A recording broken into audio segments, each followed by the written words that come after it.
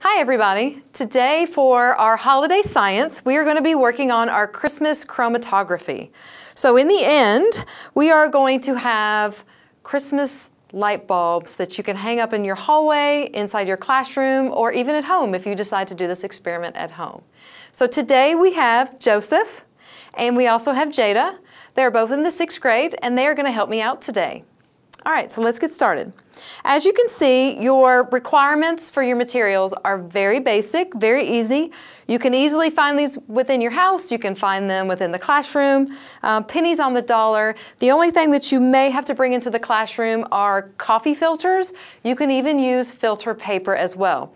Now I know in the store you have the option of buying darker coffee filters. That's perfectly fine. But in my opinion, the white coffee filters do give this experiment a little bit more color and a little bit more pop for the students to see. All right, so let's get started. So Joseph and Jada have decided, they already went ahead and pre-drew what they wanted their shape to be. In order to differentiate with your students, you can already have these drawn out, you can have them already cut out, maybe a student helper, or even you had the time after school, before the lab even started, to cut out the shapes for everybody. I do also highly recommend that this is not a group project. You can place them in groups just so they have an opportunity to maybe discuss what's going on with each other in a little bit closer of a setting. But absolutely it should be done on an individual basis. Every single student should have the opportunity to be able to make their own Christmas trees, snowmen, light bulbs, whatever they decide that they want to cut out on their filter paper or whatever you have decided to cut out in advance. Today, Jada and Joseph have drawn what they want. They both decided on Christmas trees today. So with a pencil, not with a marker, not with a Sharpie, but with a pencil, they drew what they wanted to cut out. So I'm going to give them a little bit of time. So what I did is I took coffee filters. I cut the coffee filter in half. I handed them a pile. There's no set number. And I gave that to the student. They then took simply a pencil. They drew their own artwork on it. Make sure when you're walking around and monitoring your students that they do something that's pretty simplified, because what's going to happen is they're going to end up having to cut their shape out. So for the younger grades, again, it's probably a really good idea if your shapes are already cut out like I've done here. So I took the time to go ahead and draw out a Christmas light bulb shape on a coffee filter, and I cut them out and I placed them in front. So that's an easy way for your younger students to already get a head start on the experiment. So with Christmas chromatography, what we're going to do, our materials we have are coffee filters, markers, and water. It's just that simple.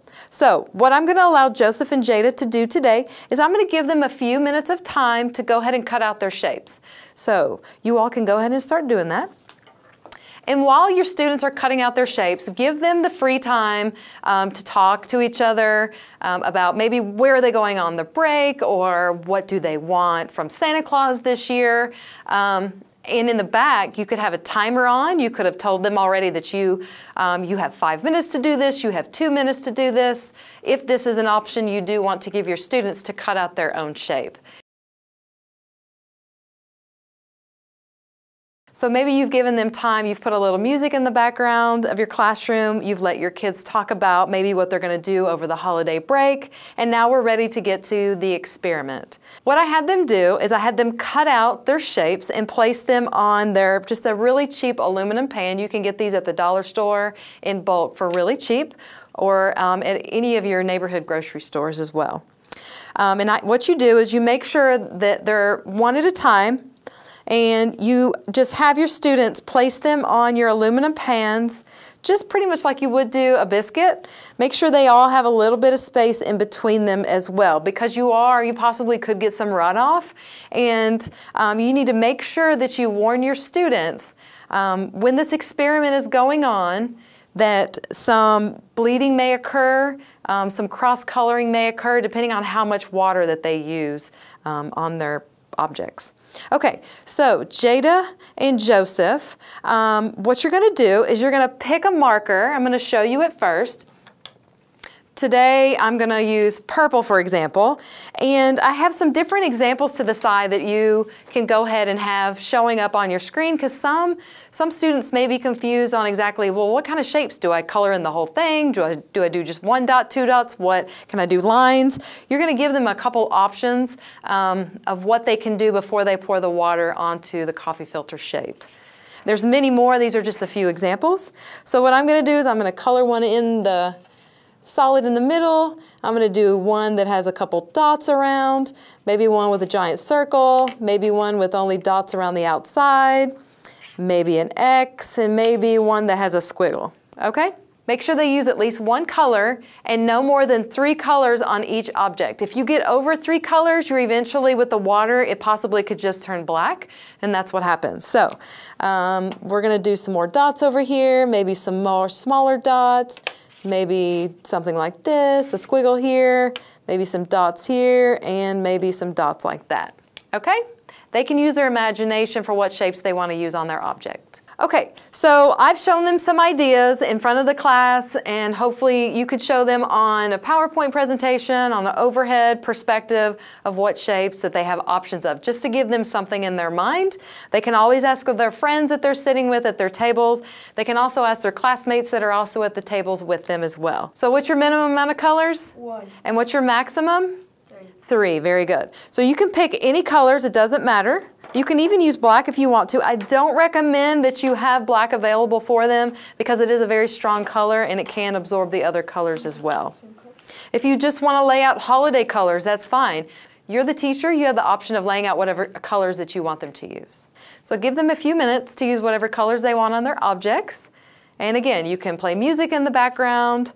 You can walk around and monitor at the same time to make sure that they don't have any questions and that they are doing this correctly.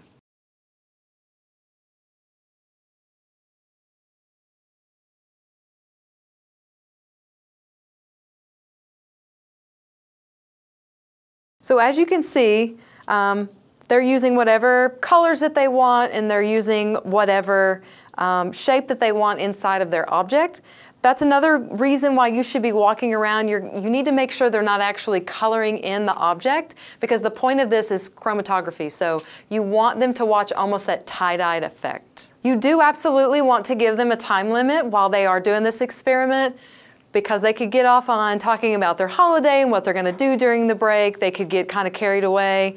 Another option to make sure that you have is washable markers, because I guarantee that they are going to get markers on their hands, and that's okay.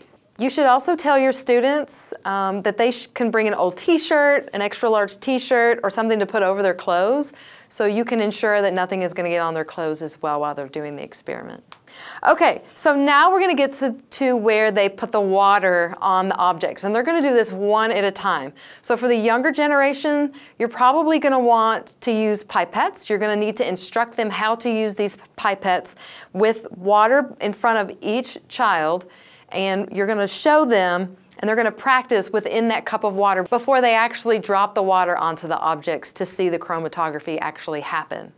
So today we're going to use spoons, because we have 2 6th graders here, and I think it gives a little bit more of an effect. They can use a little bit more experimenting with it, and I've instructed them before we even started today that when they have the spoon, they're going to fill it up a little bit with water, and I'll show you just like I showed them. And I had them practice as well in the cup. So they took the spoon and they put a little bit of water in the spoon.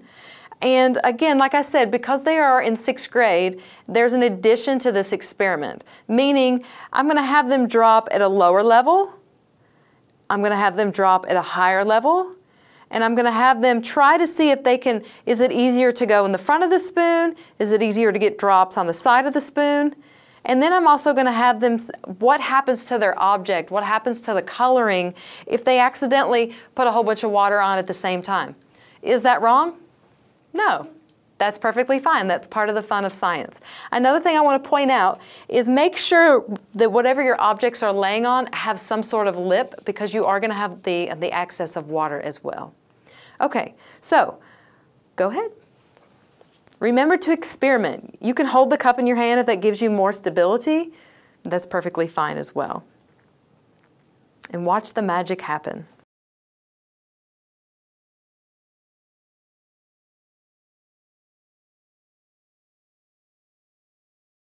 And you can have worksheets to the side as they're going for each object and they're experimenting. You can have them write down, was it at a high level, a shorter level, front of the spoon, the side of the spoon.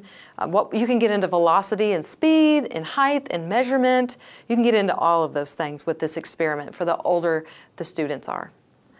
An idea that Joseph had was another way to add to this experiment as well is have different type of markers and have them hypothesize at the very beginning which marker is going to be the best one for spreading of color when it comes in contact with water.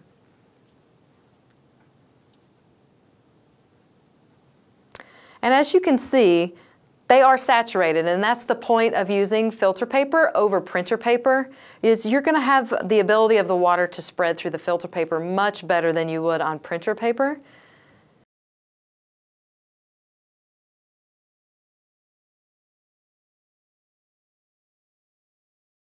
So once your students are done adding water to all of their objects, you can tell, as you can see, they're completely saturated. You're going to need to give them time to dry out.